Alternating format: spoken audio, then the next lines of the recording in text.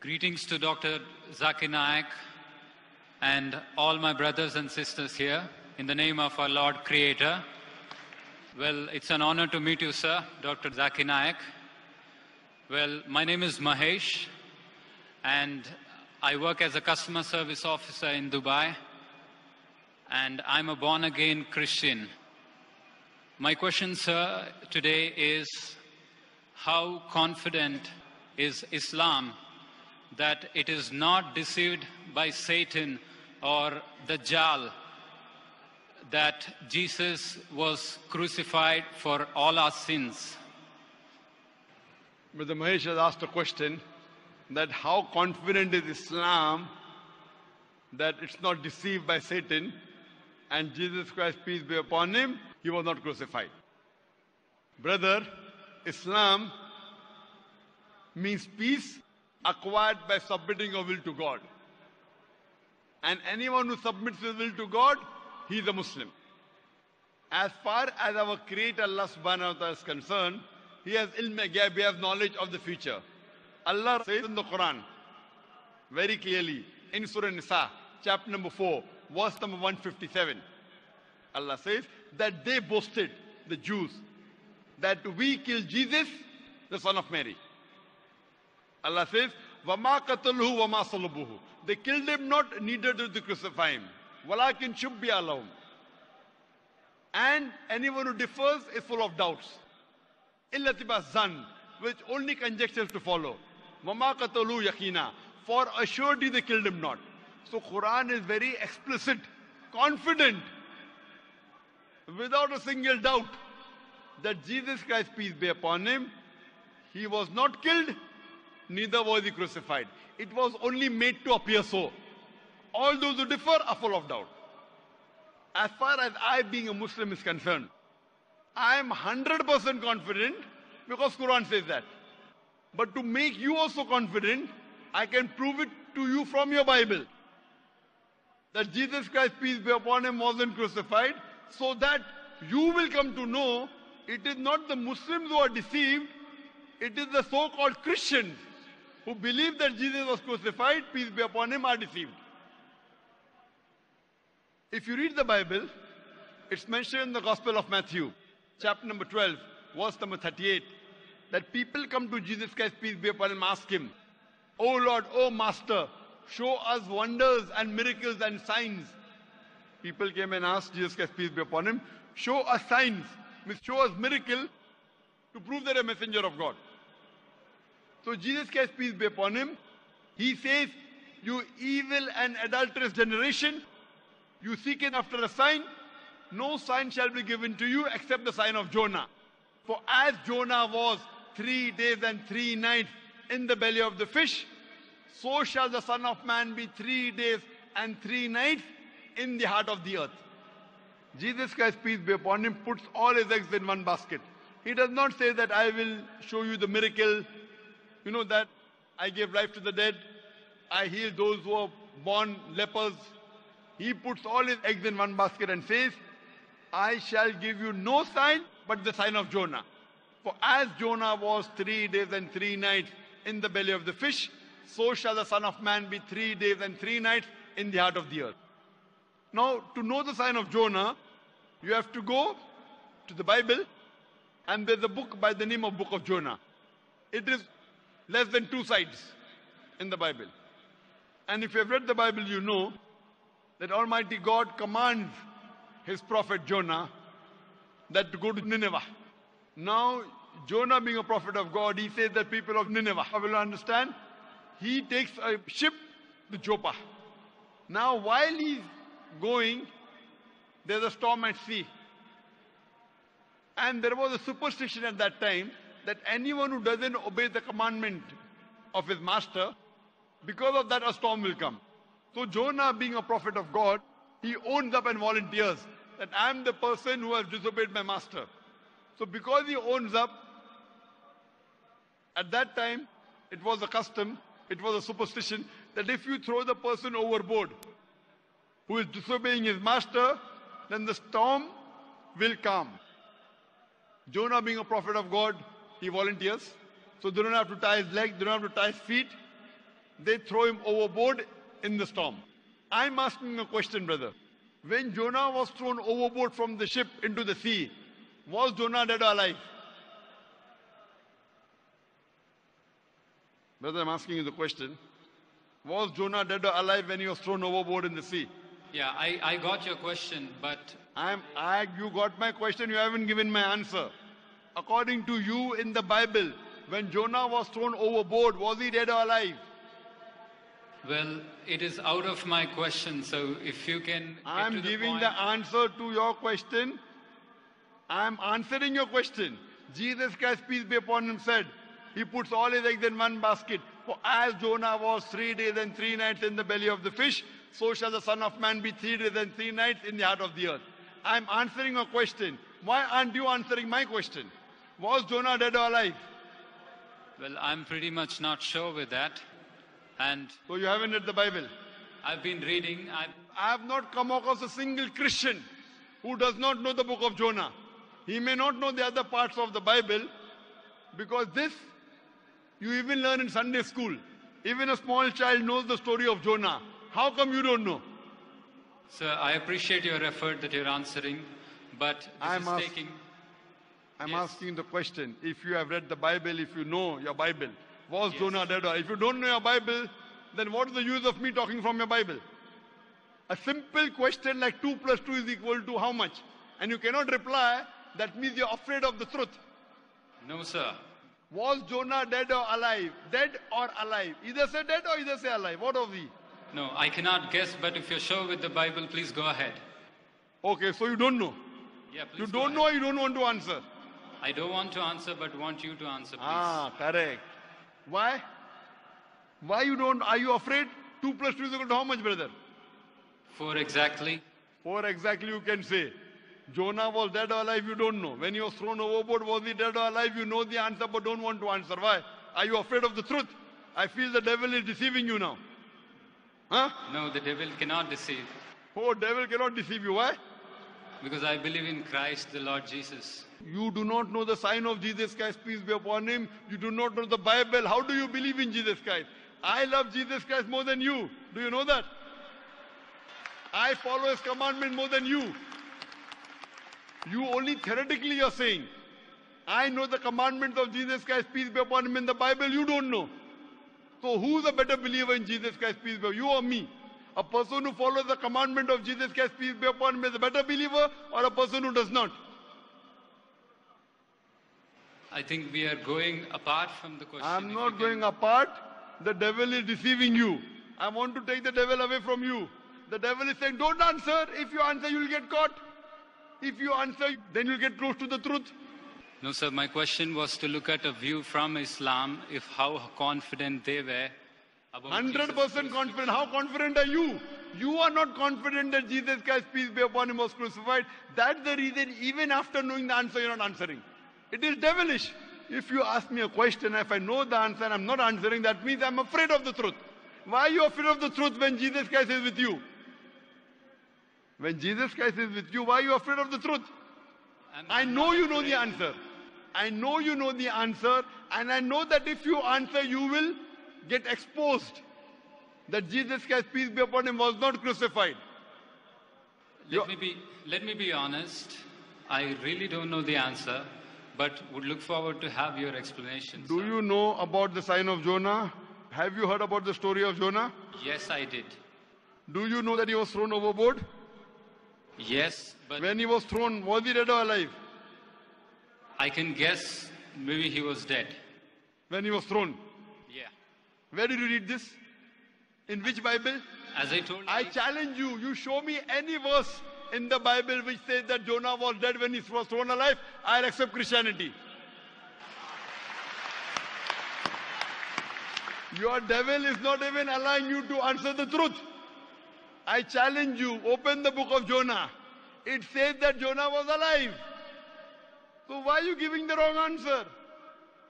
Doesn't your Bible say that Jonah prayed in the belly of the fish? Was he dead when he prayed, or was he alive when he was praying? he must be alive. So why are you saying dead? I was not sure with the book of Jonah, sir. I have not met a single Christian who doesn't know this answer. You know the answer, but purposely you're deviating because you don't love Jesus Christ, peace be upon him. I'll go ahead with the story. When Jonah was thrown overboard, he had to be alive. Then there's a storm. In the storm, when a human being is thrown, he ought to die. He does not die because that's a miracle. If he dies, it's no miracle. If he does not die, it's a miracle. A fish comes and gobbles him up. A fish comes and swallows him up. A person ought to die, but Jonah is alive. Peace be upon him. If he dies, it's not a miracle. He's alive, it's a miracle. 3 days and 3 nights, the fish takes Prophet Jonah around the sea. A person ought to die. Does he die or not? As you told, he is alive. No, because if he has to pray, he has to be alive to pray. Yes. Dead men don't pray. He was alive. So it's a miracle of a miracle of a miracle. Later on, the fish vomits him out onto the shore. When the fish vomits Prophet Jonah, was he dead or alive? Alive. Alive, alive, alive, alive, alive. A miracle of a miracle of a miracle of a miracle. Now Jesus Christ, peace be upon him, said that as Jonah was 3 days and 3 nights in the belly of the fish, so shall the Son of Man be 3 days and 3 nights in the heart of the earth. I'm asking the question, when Jesus Christ, peace be upon him, when he was taken down from the cross and when he was put in the sepulchre, in the grave, was Jesus Christ dead or alive? He was dead. That means Jesus Christ told a lie. He said, as Jonah was 3 days and 3 nights, so shall the Son of Man be 3 days and 3 nights. So if Jonah was alive and Jesus was dead, that means Jesus Christ lied. So do you believe Jesus Christ lied? No, sir, definitely not. So why are you going against the person who you love? I will never believe that a messenger of God can lie. That means he was dead or alive. It says Jonah was 3 days in the belly of the fish. 3 days and 3 nights. Don't cut. Okay, 3 days and 3 nights yes, in the belly good, of the yes. fish. So shall the Son of Man be 3 days and 3 nights in the heart of the earth. Yes, in So when the Jonah, heart of the earth. so when Jonah was alive, what was Jesus Christ, peace be upon him? So, but the main purpose is he being in the heart of the earth, which is fulfilled. The prophecy says, as Jonah was. How was Jonah, dead or alive? He was alive, as you told. So Jesus Christ also has to be alive. Plain, simple reading. Why are you following the devil's footstep?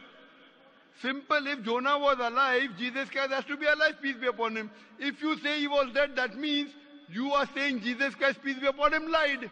That means he is not a man of God. So the prophecy says that so as Jonah, he shall be 3 days in the belly of the earth. 3 days and 3 nights. Why are you cutting, brother? Okay. You don't know English? Okay, I'm not cutting. Let it take it as 3 days and 3 nights. Yes, very good. But Dr. Zakir Naik, Okay, wait. Do you know the Bible? When was Jesus Christ, peace be upon him, put on the cross? Which day was it? It was on Friday. Friday when? When was he taken down? At night. At night, Friday night, correct? So he was put in the sepulchre when? Maybe at night. Friday night, correct. When was the tomb empty? When did Mary Magdalene found the tomb empty?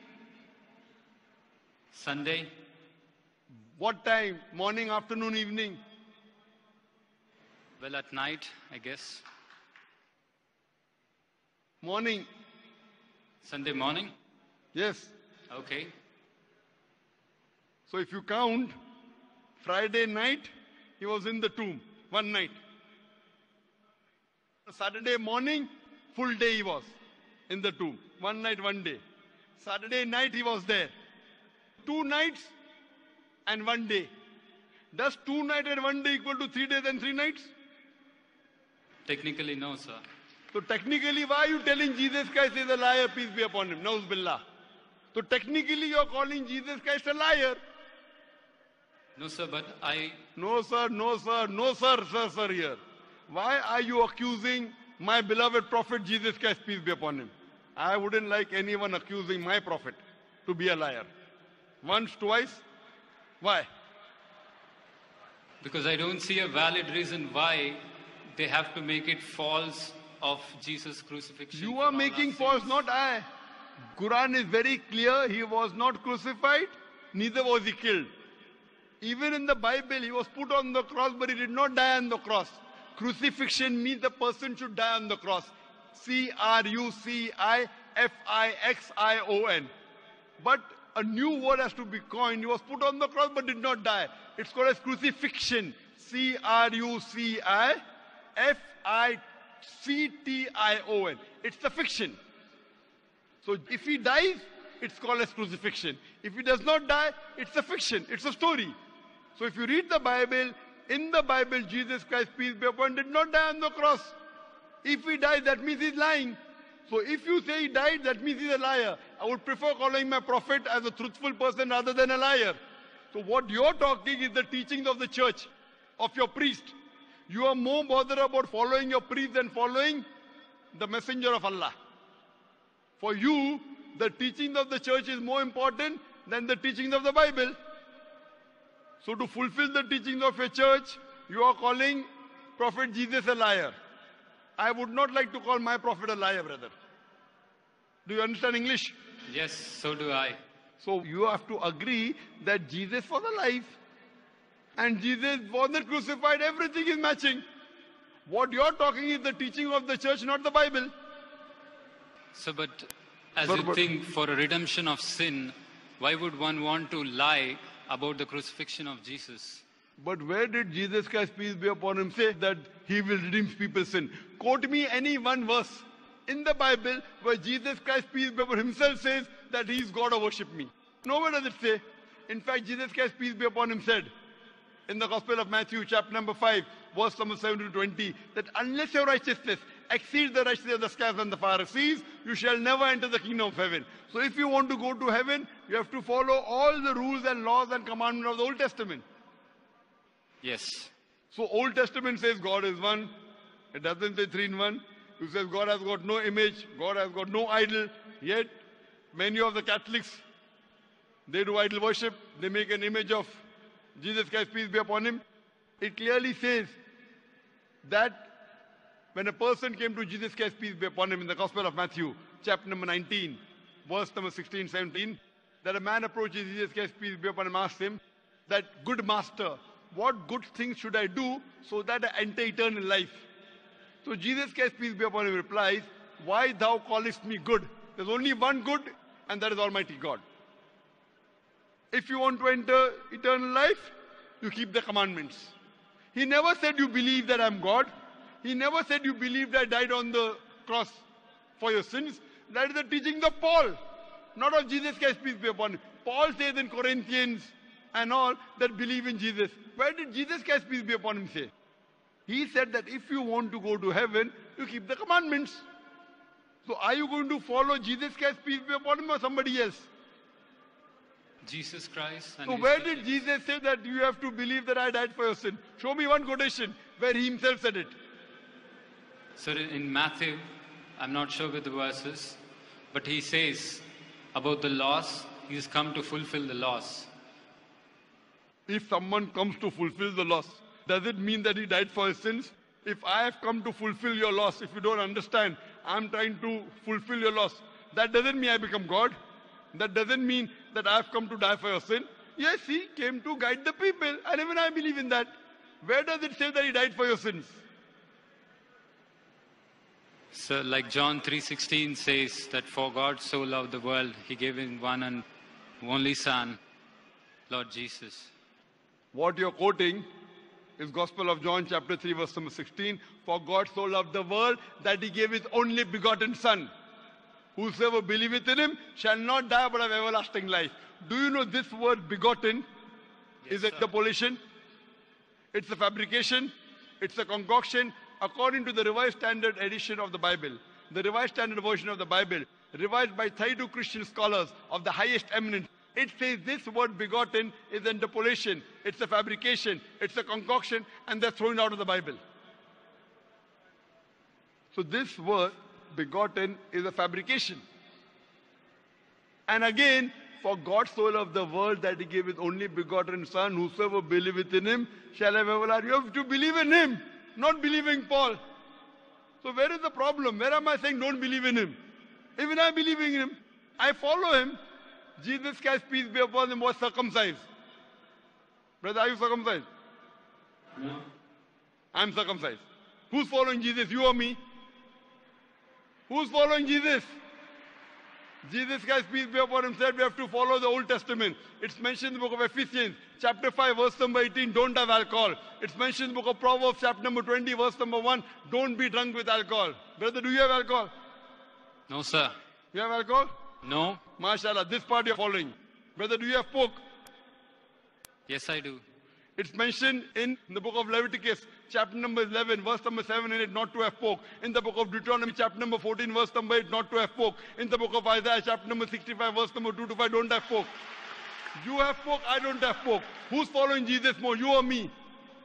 So, but in New Testament... But I'm asking the question, you are following Jesus more or me? So you forgot to quote another verse in New Testament. I'm not sure with the verse numbers, but it says, what you have with your mouth doesn't defile your body. And it was from Jesus. But where does it say that you should have pork? Jesus Christ, peace be upon him, in the Gospel of Matthew, chapter number 5, verse number 7 to 20. It says, if you want to enter the kingdom of heaven, you have to follow all the laws and commandments of the Old Testament. Same thing. What you have doesn't defile, that does not overrule that you should not follow the laws and commandments of the Old Testament. Where does it say? Jesus Christ, peace, cannot contradict. If you break one jot or tittle, Gospel of Matthew chapter 5, verse number 7 to 20, I have come not to destroy. I have come not to destroy, but to fulfill. Anyone who breaks one of the least commandments, he shall be called least in the kingdom of heaven. Whosoever shall keep the commandments and teach men to do so will be called great in the kingdom of heaven. Unless your righteousness exceeds the righteousness of the scribes and the Pharisees, in no way shall you enter the kingdom of heaven. So here Jesus is telling, even if you break one jot or tittle from the Old Testament, you shall not enter Jannah. You shall not enter paradise. So where did Jesus Christ say that you have to have pork? Well, sir, as I told you, he again mentions that it doesn't defile your body. What goes? Does it talk about pork? No, sir. But it's clearly mentioned in the Gospel of Matthew, chapter 5, verse number 7 to 20. If you don't understand English, it's whose problem? Your problem or my problem? In the Bible, book of Leviticus, chapter 11, verse 7 to 8. Book of Deuteronomy, chapter 14, verse number 8. In the book of Isaiah, chapter 65, verse number 2 to 5, says you should not have pork. So if I don't have pork, am I following Jesus Christ better than you or not? So I also follow New Testament. Even I follow New Testament. Nowhere does the New Testament say, nowhere does Jesus Christ, peace be upon, say in the New Testament to have pork. Where does it say? Give me the reference. He in specific doesn't tell to have pork. I want to follow specific. When specific Old Testament says you should not have, never will Jesus Christ, peace be upon him, contradict anything from the Old Testament. If he contradicts, that means he's lying in Gospel of Matthew chapter 5, verse number 17. Because he says, I've come not to destroy the law of the prophets. I've come not to destroy, but to fulfill. Fulfill means follow everything of the Old Testament. So why do you want to make Jesus Christ, peace be upon him, a liar? No, sir. I definitely not tell he's a So liar. please, go back home, read, stop having pork, stop having alcohol, believe in one God, don't do idol worship, believe he's the messenger of God and not God. And that will take the devil out of you, inshallah. Hope that answers the question. God bless you, sir.